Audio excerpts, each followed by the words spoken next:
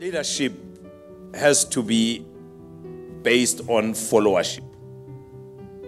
If nobody follows you, you're leading nobody. And you also need to ask yourself, am I the leader that I would follow?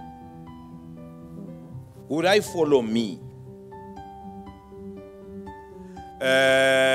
Leadership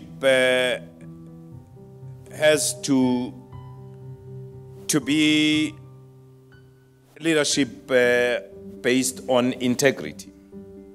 Integrity is not optional. It's not something like ijoin yamadodana. You know, today there's imvuselelo, I can wear my Roy bike, no, today it's not like I wanna go and watch Kaiser Chiefs and I put on my horns. During the week I take those off, Zambia or what, no.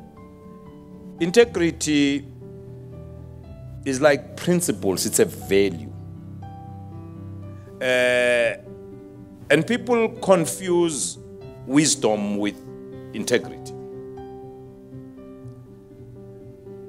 And the analogy I can give is when you find yourself in a crossroad,